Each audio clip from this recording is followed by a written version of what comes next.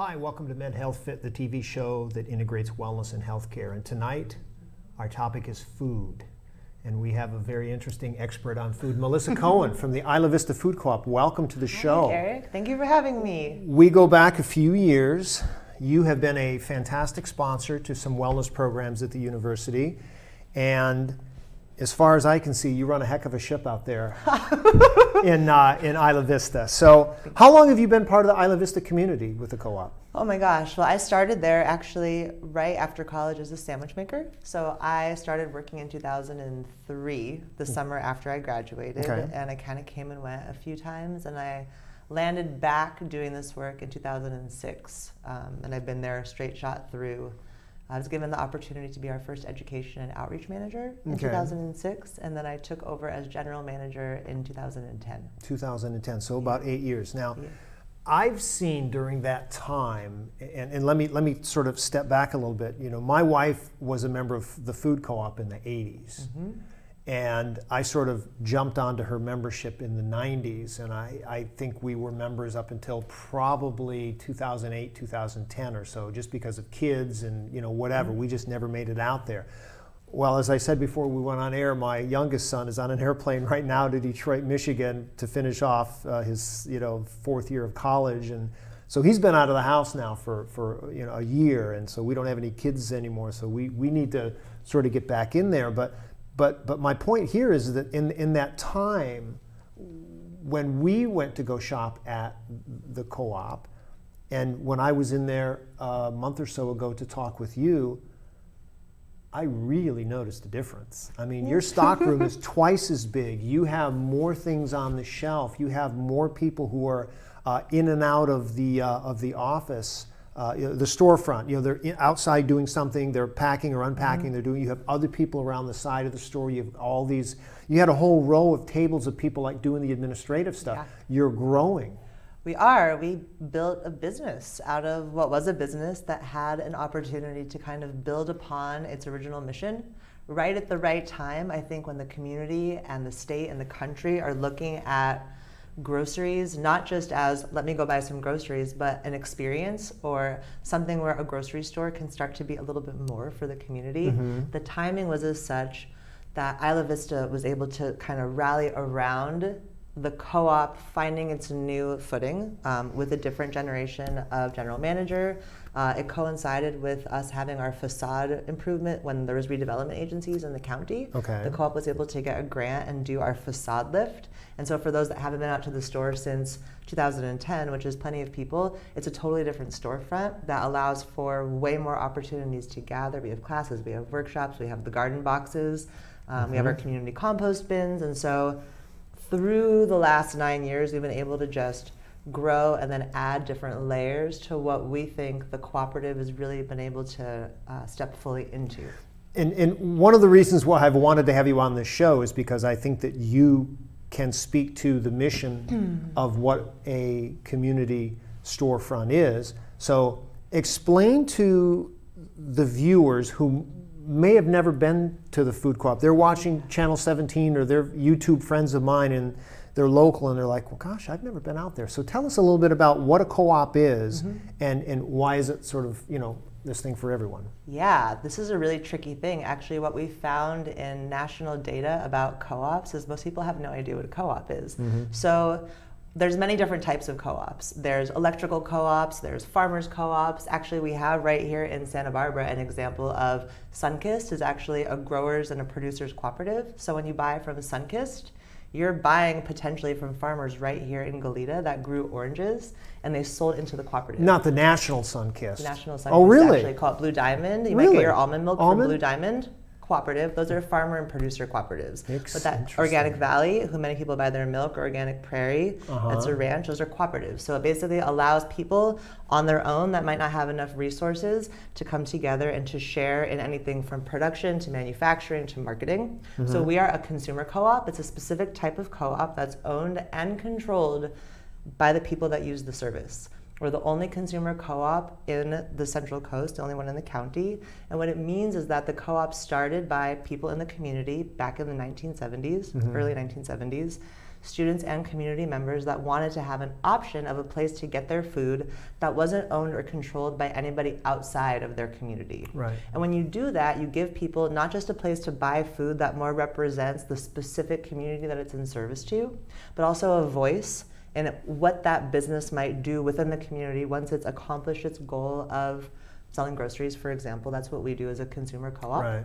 And so the misconception about the co-op, I think, is that it's like Costco. You have to have a membership and you have to show a card to get in the door. That's actually not true. I think we used to 20 years ago. Well, probably more than 20 years ago. Right. There's very few co-ops at this point that would require you to join the co-op in order to shop there. When it first started, it was like that because that was the point. You actually volunteered labor. There was no markup. And so in exchange for your service and your labor work, you got groceries at wholesale. That is a really limiting business model because it doesn't account for damages or things getting spoiled. And so that's when you start to talk about the grocery industry or any business having a margin where you have to actually have a cost of goods and you have to adequately run the business with which to support when food goes bad or when you want to start to have a workforce that can afford to sell groceries and live in Santa Barbara. Right, so the co-op is a business owned and controlled by the people that use its service. Anybody can come shopping. You can join the co-op and then you get extra benefits, which to me, most importantly, include your voice and your vote.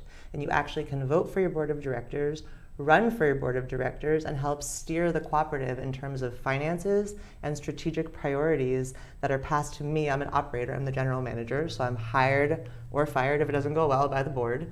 And I'm able to take strategic priorities that the community has said is the most important thing. Right. And then we create our operations around those shared goals. Right. That's And again, it's been a while since we did, and I know that there was some sort of a membership card or something. Yeah, there's still back in the that. day. It's an ownership share. So okay. It's the same thing. So, but today, if I'm a new resident of Goleta and I'm driving through Isla Vista and I see the co-op and I say, hey, I want to come in here. What's the pitch to me? Would you like to join? Please come in. You just want to let's shop. say that I'm already in there, and I came in to buy coffee, a few weeks ago, and but I should be a member now. We would love for you to join the co-op. There's so many reasons. Rejoin the co-op. We would love for you to rejoin the co-op. Well, first and foremost, when you give us your money, that becomes working capital for the store. So any business owners out there know that cash flow is the most important thing to healthy business. Right. We never have enough cash because we're operating a grocery store and we have to invest so much in products to purchase to sell. Some of it sits on the shelf for a while, and so you're spending money and you hope you're picking stuff that turns fast enough to refill the cash coffers.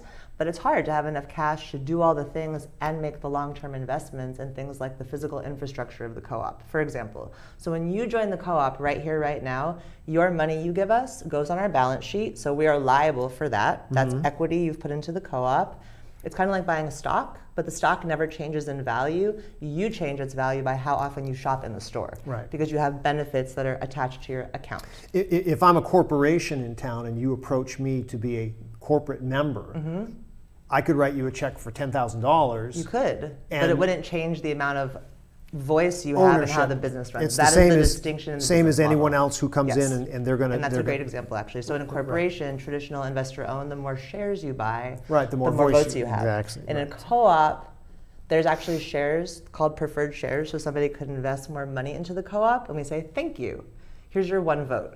So no matter what, you can have $1 million in your bank account or $1. Once you put your equity into the co-op, you're all equal. And that is the uniqueness of our business model and what allows it to be when we say democratic member control is one of the 7 cooperative principles. Those are international principles that every co-op in this world ascribes to that allows us to, even though we're all different in countries all over the world, there's an estimated 5 billion people using the services of a cooperative around the world every day. And I just read an article in Ojai magazine or something. And there was an interesting story about some of the farmers in Ojai, and some of them are working in the wine industry, some of them are working in the fruit or vegetable industry, and there was one lady who I see at the farmers market every Saturday who is in the herb business. She grows lavender and lemon peel or whatever. You know, and she makes wreaths and she makes all these very interesting. But it's co-op. She has people who come in and help her out. And I never knew this. I just walked by her stand on Saturdays, and I read this article about her, and I said, well, this is very interesting how she's making this business be successful, because it's very hard to be a farmer, even if you have stuff that people want to buy all the time. Correct. Well, the greater good economy is something I think that we move past really quickly in this country. And this, you know, I'm saying this from a point of privilege where I have a job and a livelihood and the security and my basic needs met. I believe that we can have businesses that exist for a greater good, where there's people that might take personally less because they know it helps the person next to them have a little bit more. Right. And the cooperative business model is about that. At its, you know, at the heart of hearts of the cooperative model allows for more people to exist in a healthy way. It's not communism, it's not socialism. There is structure in place. Cooperativism, right? It's cooperativism, exactly. On my LinkedIn, I say I'm a cooperativist, and that's real. It's because there's some of us out there that feel like we can lead these organizations forward in a way where everybody's benefiting. Well, and I want to get into a couple other questions here in a second, but you know, I have in my career balanced the aspect of working for someone else. I worked for a company in New York City. I worked here at Sansom Research, which was a nonprofit, and I've worked for a number of years at the university, but I've always had a small business on the side, and I've always tried to juggle this whole thing about, you know, the entrepreneur and the capitalistic aspect.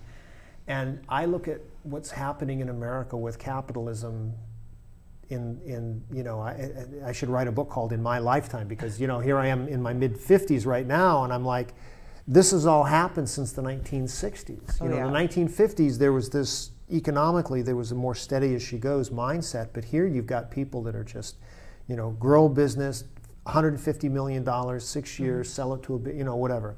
So speaking of that, you and I spoke before we went on air about a book by Steinman. And John Steinman. So this is actually great timing, I was going to say. In John Steinman's book, Grocery Story, which just came out about 2 months ago, it's the promise of food co-ops in the age of grocery giants. And this book is pretty remarkable because half the book is the history of corporate grocery in this country. I didn't even realize, so I have a shared birthday with Ronald Reagan, February 6th. The same year that I was born, 1982, Ronald Reagan was president, same birthday as mine, which I think is just a weird coincidence, but he's the president that kind of abolished the antitrust laws that held into place the inability for a corporation to over-exceed like the market space, essentially. And so groceries were growing and growing. We talked about Kroger, we talked about Meijer, starting with Piggly Wiggly, the first little grocery store that had in this country. It was the first all-in shopping opportunity where somebody could show up and it was a one-stop shop. Right. The first formation of what we know to be a supermarket. Over all these years, a bunch of different big grocery corporations were forming across this country, but the antitrust laws kept them separate. They couldn't monopolize. They could not band together to outcompete local business. So Reagan economic generation is what shifted the lens of this country into bigger support of corporations, and prices started to be driven down. And then it became an out competition of local business. And so it's a really interesting part of the book that John talks about, where he identifies this moment in our history where communities became a little bit more destructed through their historic lens of having a business culture that created a strong social infrastructure within that community. Right. And so it's an interesting time for us as a country, because so many people are used to going shopping at a big supermarket, and that a supermarket is what you would equate with having everything that you need. Right. And so we're not so sure that that's the right way of thinking about it, because no matter what, there's somebody curating your experience. You just might not see them, because in a supermarket, it's a regional person way out of the area making the decisions. And so you might have 10,000 cereals to choose from, whereas at the co-op you might have 10, more than 10 cereals, but it's my example. At the end of the day, somebody still chose for you what's going on that shelf of the giant supermarket. Right, and that segues into another part of the conversation we had before we went on air about Michael Pollan, and what I think is one of his more interesting videos is that why does a carrot cost more than a Twinkie? And if you think about Twinkies from a manufacturing, marketing, selling standpoint, you've got I don't know, flour, dough, sugar, whatever you have to put into a pan with 100,000 other little Twinkie things. You have got to inject it with some white goopy sugar stuff. You got to put it into an oven and bake it, so you've got the energy then you have to let it, cool. You've got to put it into something. It has to be wrapped in a specific type of machine, which costs hundreds of thousands of dollars, and you've got them all over the country making this. So it's individually wrapped. It's put into a box that has to have been graphically designed. But you do it once, and that's what we're talking about. That's the difference. That carrot is different every time. And every year that the environment changes, or the soil is a little bit different, or more topsoil erodes as we start to take from the soil and not put back in, which is the big challenge of corporate agriculture in this country. We have 7 inches of life for our whole globe. It's topsoil. Everything has to grow in that 7 inches. Right. Every year that we erode by not putting more back in, that's a problem. And so that Twinkie, yes, it was an investment, but that graphic design, that manufacturing plant, the level of automation, if that's the way you say that, automation, that happened once. And then it kept on manufacturing, and there's less hands that have to touch those Twinkies. Right, but the question, I think, the bigger question that he's making is that in America especially, people don't know anything about how a Twinkie is manufactured. I actually went into what's the big donut company out here? Krispy Kreme.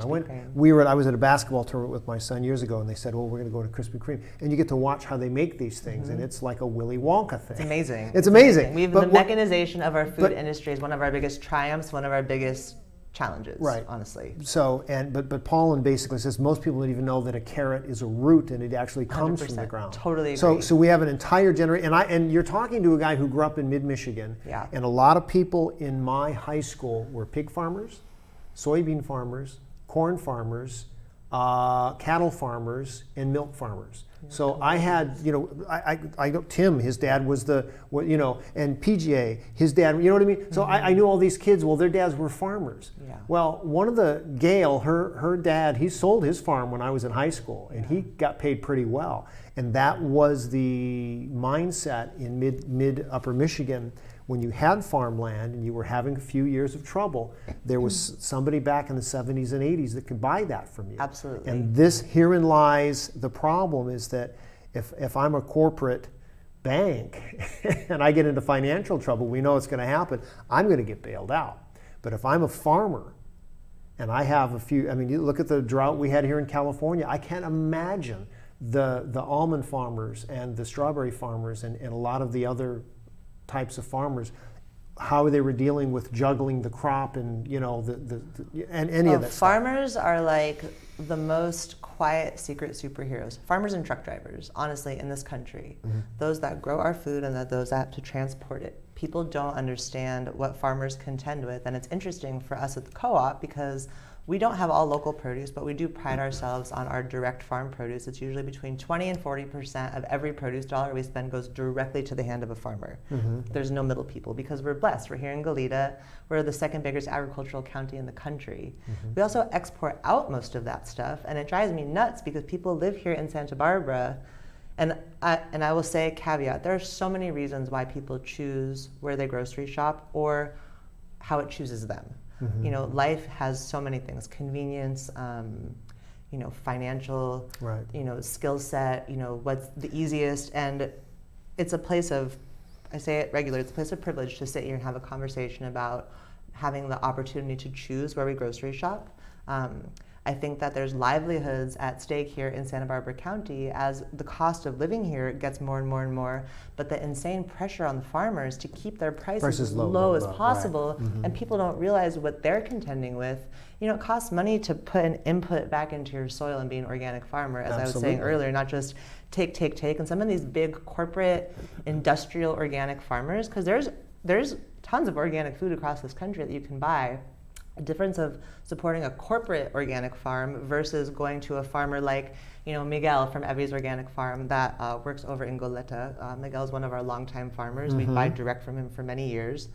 He has to come up with funds to re-inoculate the soil with compost or with worm castings to make sure it keeps producing in a healthy way. Corporate organic is probably going to be doing less of that. they'll get to a point of take. At some point, you have to put inputs back in. Right. But it's just a different perspective on how we tend the land.